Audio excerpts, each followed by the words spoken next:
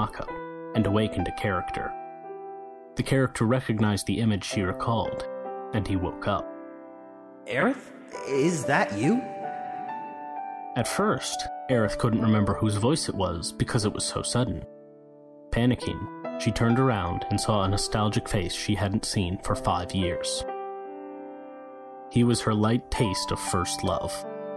He was also now a very dear friend. He had the same character she saw in Cloud.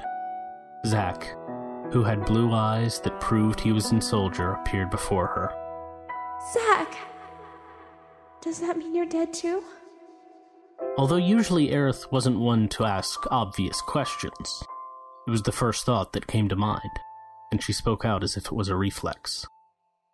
Besides that, it was odd that such a seasoned and highly skilled soldier would die, even though she didn't know his whereabouts. She was sure that he was safe and living peacefully somewhere. She blamed herself for blindly believing in such a thing. This cruel reality was a strong shock for her. You too? Does that mean you're dead too, Aerith? Well, I was gonna say the same thing anyway, and then... how should I put this? Give my condolences? You haven't changed one bit. No matter what happened, Zack never lost his cheerfulness. As if saved by his cheerful personality, Aerith smiled weakly. Even though she knew that he was a member of Shinra's Soldier, it was that part of him that was charming to her. Lots of things happened. All terrible things. It all started when I was dispatched on a mission to the rural Nibelheim. Nibelheim? Yeah, do you know about it? Back then, I was together with a very famous soldier that was known as a hero. He suddenly went mad. You mean Sephiroth, don't you? Aerith swallowed her breath. She believed there was a meaning to why Zack appeared. She had a feeling it was linked to something. That bastard really is famous. Or was it because he read about the huge Nibelheim massacre in the news? You were there then, Zack? Then what about Cloud? Whoa, hold it there. How do you know about Cloud too? Is he safe? You know Cloud too. There really is a Cloud, isn't there? The two of them quickly exchanged what they knew. And then Aerith knew. She knew that Cloud wasn't just a clone doll made for Sephiroth. She also knew why she saw Zack in him now.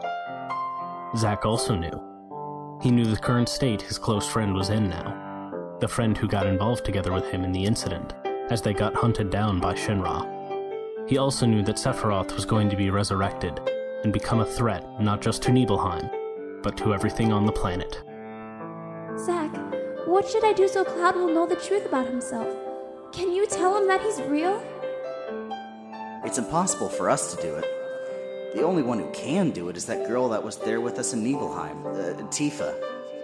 If the memory she has could draw out the memories in Cloud, then maybe. That's going to be hard.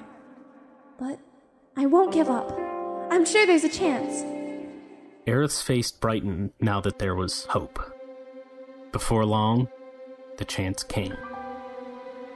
Under pressure, with Meteor drawing near, the planet released its massive biological destructive weapons, and the flow of the lifestream was disrupted by their activities.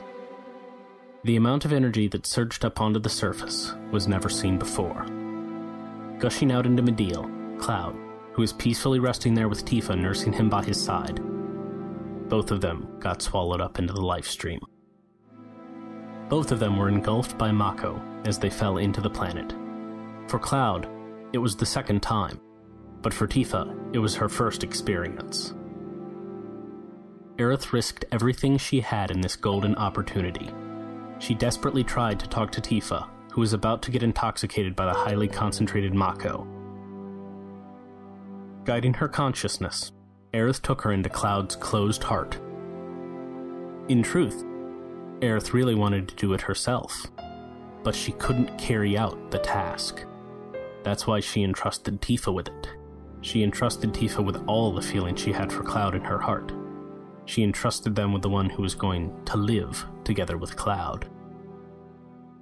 You did it, Tifa. Thank you. I'm a little jealous of you, but do you take care of Cloud in the upper world? Tifa embraced Cloud tightly as he returned to his senses. Aerith watched as both of them returned to the surface while smiling like an affectionate mother. It was a dazzling sight for Zack. Man, you know, Aerith, out of all the girls I've gotten along with, you truly are the best. After that mission, we could have stayed the way we were and might have been able to continue to go out with each other after I returned home. I hate Sephiroth, and I hate Shinra for hiding all the stuff they've been doing! Someone who gets along well with so many girls can never become a lover. How mean. I'm nice to everyone. And that's your bad points. You're not simplistic and awkward like Cloud. Is that what you liked, Aerith? Who knows? Things might have changed after 5 years. Zack put on a sad face, as if he was sulking, but then smiled, carefree. It was the unchanged smile that Aerith knew from when they were young. When she was 17, it was what attracted her to him. It's not over yet, but I'm gonna sleep for a while.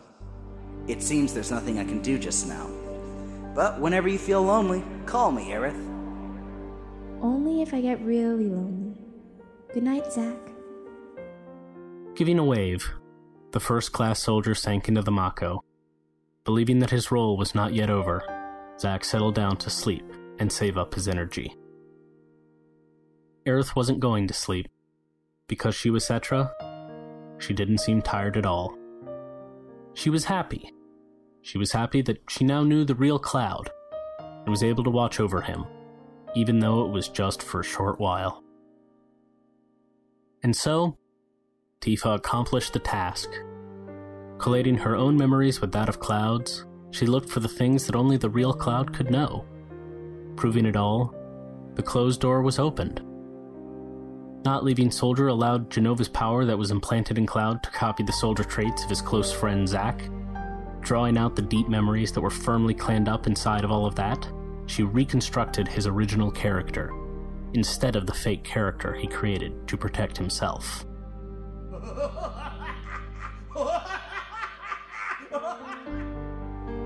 Aerith stopped in her tracks as she heard laughter that sent chills down her spine.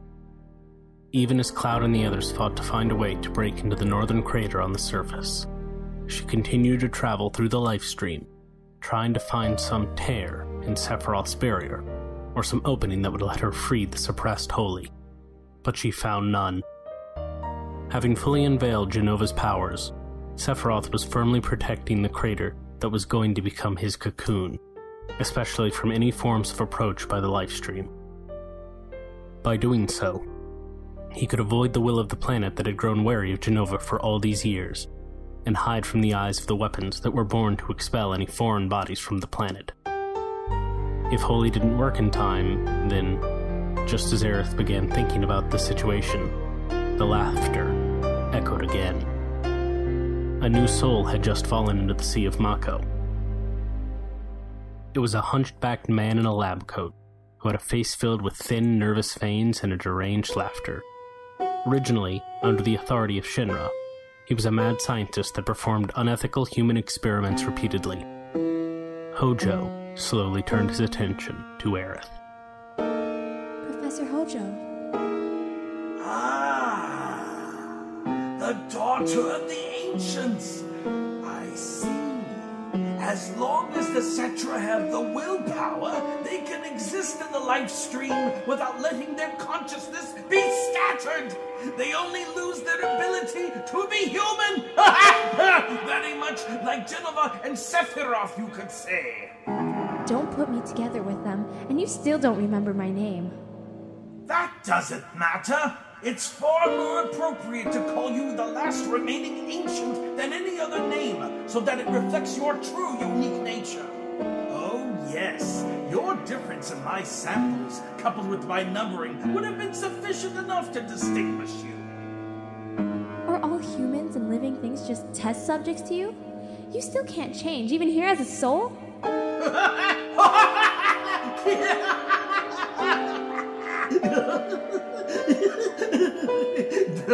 No, I have changed. I've changed a lot long before I fell into this life stream.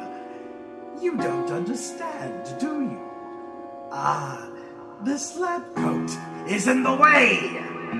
Hojo wrapped his fingers on the lab coat he was wrapped in, and tore it off vigorously. The image of his lab coat was torn into thousands of pieces, flying away wildly like feathers, exposing the body of flesh that was hidden underneath.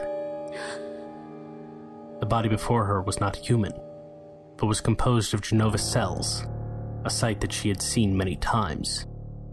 Hojo had grown tired of experimenting on the bodies of others, and had turned himself into a subject for his corrupted experiments. In other words, I'm no different from a sample now. Even you never imagined that I had changed this much, did you? How could you? Professor Hojo, did you